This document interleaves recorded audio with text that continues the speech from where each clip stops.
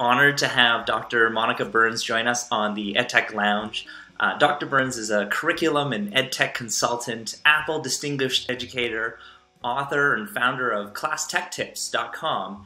And during her tenure as a classroom teacher, Monica used iPads to create differentiated learning experiences that started ClassTechTips.com to provide a resource for educators and administrators on implementing EdTech in the classroom. And she's recently published a book called #FormativeTech. And yeah, the book's on Kindle, so I always love seeing the digital version as well. What was your story of kind of getting to this point? It was right at the beginning of bringing iPads into schools. And so Apple Education here in New York, they had asked me to come and speak at an event that they were holding for teachers to just kind of let them know what was going on with iPads. New York State was having a little bit of trouble figuring out what it even meant to buy apps if you were a school. It was that early on. And so I came to share a whole bunch of my favorite free apps. And so when I walked in, instead of it just being, a couple teachers to hang out with and talk to, it ended up being a few hundred. And so I had the chance to show up and share some of the things that were happening in my classroom. And that's when people started asking, what's your blog? What's your Twitter handle? And I didn't have answers to those questions. I was teaching grade 5 in New York City, and that was not something that I saw as an important part of my day until I realized what a wonderful community was out there. The iPads, they really have like kind of a multi-touch interface or a natural user interface. Do you notice the ways that they're being used as quite different? One of the things that's so special about a tablet like an iPad is that you can really be on the move. The movement happening right now with so much more voice-to-text technology, I think will really change the way we think about needing a keyboard all the time for everything, which is interesting too. But it's, for me, the big difference when I talk to schools that are making decisions is, right, how do we want students to interact with their spaces as they're moving around, exploring new content? If they can use a tablet while they're out, in a community garden and capture their learning in a way that they couldn't with the Chromebook, well, that might be something to factor into your decision making. The next billion internet users are going to be much more interested in using natural interfaces. Where do you see things going in terms of where, like, the devices that people will use for learning?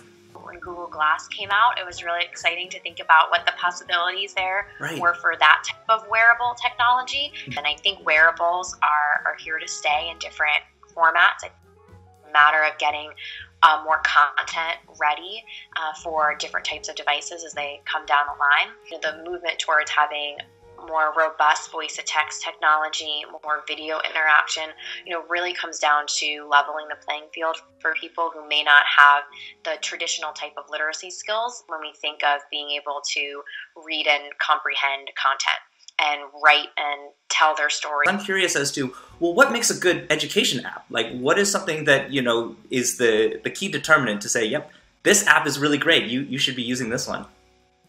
That's such an important question, and I'm glad that you asked it. It's something that I think a lot about, and I'm a really big fan of open-ended creation tools, or tools that, there's a purpose, and we all love our games and moving through levels and earning badges, right? Of course, so I'm not dismissing that at all. I just like to put a little bit of emphasis on the open-ended creation tools where there isn't a set pathway, where teachers can start moving kids in different directions, but then give them the space to really run with it. How do you get feedback about the creative process? Right? How do we take the traditional rubric and the traditional task, but then make sure we're bringing in components that elevate the experience and connect to relevant, transferable skills we want students to have, not just telling students that they need to speak clearly or that they need to use that tone in their voice to connect with their audience, but that we're showing them great examples of that in action. What's the most common types of questions that people might have, or types of requests that they might have that they would typically ask you for? How am I creating opportunities for collaboration that's more than just I'm on one Google Doc, you're on another Google Doc, right? But that we're really talking and having high-level conversations. What do you think is the most, the advice that you've given that's kind of made the biggest impact on classrooms? But the idea that we can use technology tools to capture voice, and that voice counts, as a way of explaining thinking as opposed to writing sentences is something that I think resonates really well when I talk to teachers. So maybe they're conversationally proficient in the language, yet they are not able to write proficiently, and then they lose their confidence. That becomes a hang up. You don't really get a clear picture of what it is that they understand. The voice aspect of tablets and computers is huge. Students can explain, what it is that they were thinking when they solved this math problem, or they might pull up, explain everything on a Chromebook and sketch out something and talk about their process, and that gives teachers a clearer picture than maybe someone who would struggle to compose a few sentences, and that would get in the way of them showing what they know. Have you recommended processes for these schools to use voice and evaluate voice? Teachers can set up a prompt and then give students 30 seconds to respond using voice and video. So kids can log in with a PIN, and the question the teacher might push out might be, right, what's one way that your character changed over the course of your book? Maybe it's a routine that happens once a week as an alternative to like an exit slip. The Seesaw students can snap a picture of their activity sheet that you've always used with them, right?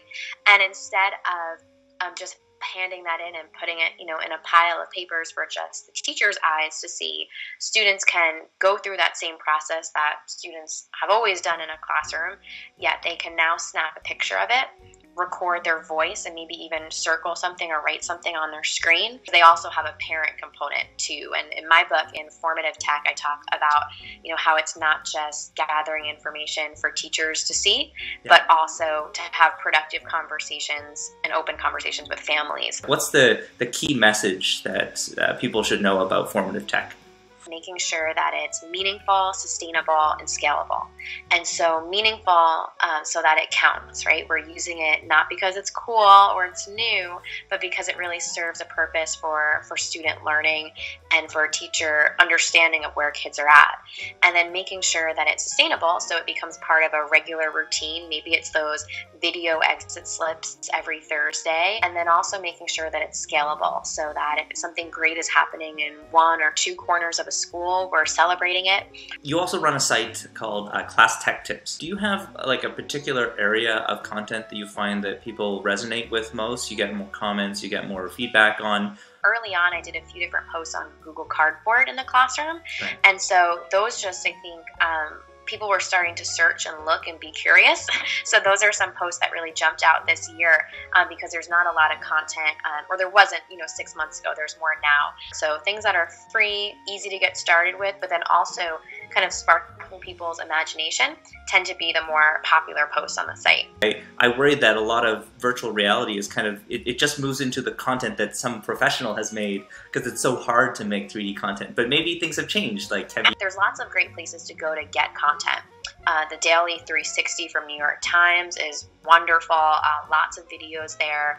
Nearpod has 360 images embedded within. Discovery Channel, you can still probably grab all their Shark Week content and videos there that are 360 too. I use the Insta 360. It's probably the lowest price point.